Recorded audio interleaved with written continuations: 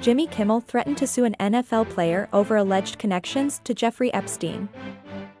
Due to rumors that the host's name could be on Jeffrey Epstein's client list, Jimmy Kimmel is planning to sue an American football player. Aaron Rodgers, a quarterback for the New York Jets, said on Pat McAfee's show on Tuesday, "There's a lot of people, including Jimmy Kimmel, really hoping that doesn't come out. I'll tell you what, if that list comes out, I definitely will be popping some sort of bottle." The list refers to records of over 170 individuals who were either close friends, acquaintances, or victims of disgraced financier Epstein. The records will be released to the public following a December court decision.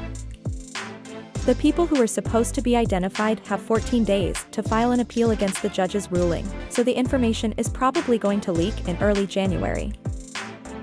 Kimmel wrote on X, "For the record, I've not met, flown with, visited, or had any contact whatsoever with Epstein, nor will you find my name on any list other than the clearly phony nonsense that soft-brained wackos like yourself can't seem to distinguish from reality. Your reckless words put my family in danger.